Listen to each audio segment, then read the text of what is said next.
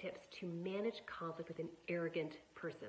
If you saw my TED Talk, you would have seen me talk about the 3 chairs and how in the middle chair you've got the confident person, the left chair you've got, the right chair you've got the arrogant person, and the left chair you've got the insecure person.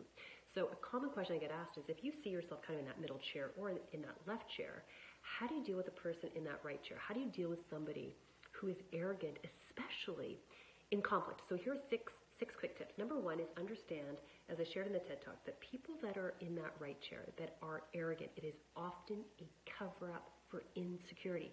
Do not be fooled by this.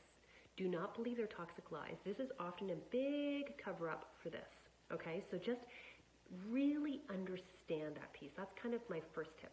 Number 2, manage your expectations, because when you're going to be going into that conversation, they will try to blame, avoid, turn the topic about you. They will deflect. They will change the topic. Their goal is to not take responsibility, okay? And these are all manipulation tactics. So just be aware. That is what they're probably going to try to do, all right? So it's very common, okay? So just be mindful for that.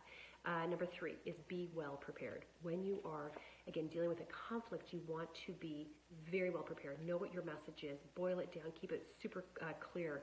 Rehearse it. Practice your eye contact. Practice the tone of voice. You want to be coming across very strong. Whatever you do, don't go into that comment. Your eyes are looking down and your words are flustered and your body language. You need to sit in that middle chair and look the person in the eye and have strength and confidence to deal with it directly. So that is going to actually gain their respect. They may not like it, but they actually will have more respect for you. Number 4, try to focus first on the same page. What can you actually agree on? You know, whatever that conflict is there something that you can agree on? Agreement, driving alignment, that is a good place to start. So that's a good thing for you to think about.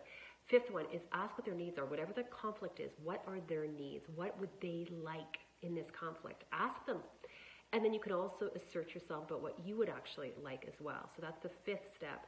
And the 6th step is, based on those needs, ask them, based on these needs, what would you actually recommend as a solution? Try to get them to weigh in. Try to get them to actually share their opinion. If they, again, change the topic, steer the conversation, really kind of lead that conversation, turn it back to with what that issue is.